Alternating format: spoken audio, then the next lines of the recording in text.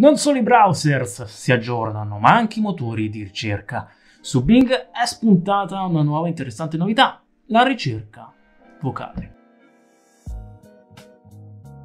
È già attiva anche da noi in Italia, non occorre effettuare qualche stratagemma, basta collegarsi alla pagina iniziale, cliccare sull'icona del microfono, consentendo l'accesso visto che è il suo primo uso, e dite quello che dovete dire. Fabio G. Informatica. Ecco cosa ho trovato sul web. Nelle impostazioni di Bing sono disponibili due relative voci a questa nuova funzione.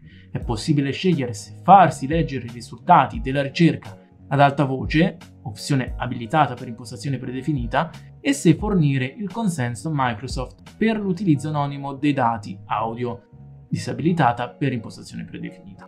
In descrizione vi lascio il link della pagina iniziale di Bing, così provate in maniera spedita questa cosa. iOS e Android, Bing questa chicca l'ha già da tempo, comunque vi lascio i links per scaricare l'app. Fantastica come funzione, mettete caso che volete andare di corsa e per digitare una frase lunga su una tastiera mezza rotta vi semplificherà di sicuro la vita. Dai, commenti, su, voglio un po' di commenti.